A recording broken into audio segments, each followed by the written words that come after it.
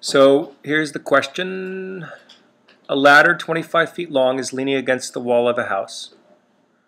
The base of the ladder is being pulled away from the wall at 2 feet per second. The rate at which the angle between the ladder, find the rate at which the angle between the ladder and the wall of the house is changing when the base of the ladder is 7 feet from the wall. So I gave some names to some measures here. I labeled this distance here, from the base of the ladder to the base of the house is x. I gave the angle measure between the ladder and the wall and measure theta. We can see that we'd have to just assume this isn't a leaning tower of Pisa or anything like that. This is a very straight vertical house, so this angle down here would be a right angle. So when you look at the problem like this, this is going to be a rate problem, so you should be thinking of what is here as a function of time. Theta is a function of time and x is a function of time, and we can write theta as a function of x, and we'll use the chain rule when we take the derivative. Okay, so we're going to find our derivative because we want to find the rate. That's another clue. So if I redraw this triangle like this, might be easier to see. Theta, x, and 25. The sine of theta is equal to x over 25. That's just the definition of theta. Now, a lot of people will write a subscript here, a small t, next to x and theta, and then we'll typically lose it as we keep going along, but this will remind us that theta is in fact a function of time and x is also a function of time. So now the next step is to take the derivative with respect to time of both sides of this equation, and I'm just going to write a big d dt over here of everything. So what's the derivative with respect to time of the sine of theta?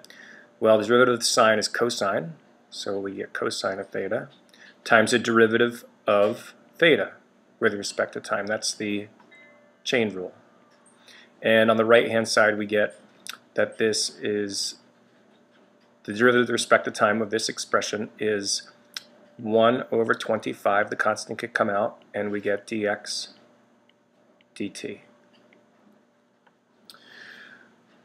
Let's solve this just to make it look a little neater for what we are going for. Remember, we're going for the rate of change of theta with respect to time. So let's get this cosine theta to the other side. So we get d theta dt is equal to 1 over the cosine of theta times 1 over 25 times dx dt. So now what? Well, remember, we want to know what the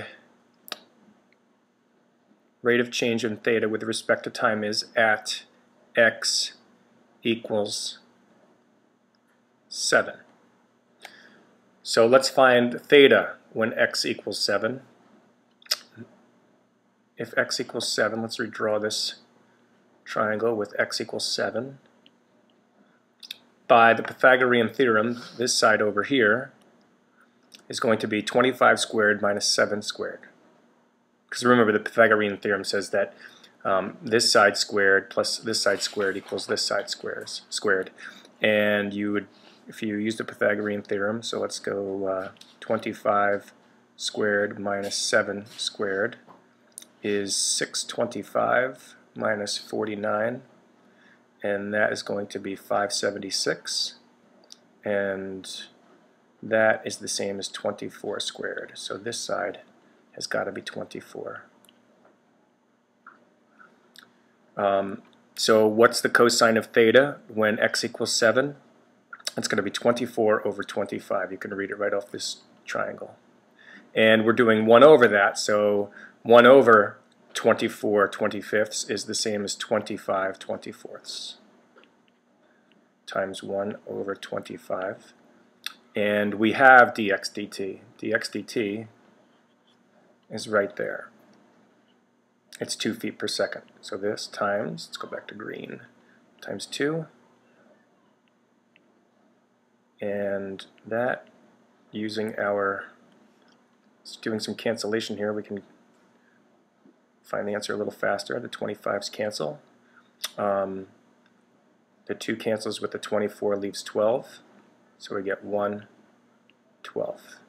That is the change in theta with respect to time.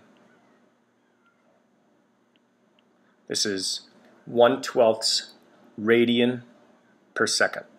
Or, since radian's unitless, you would say this is, I guess, 1/12 per second.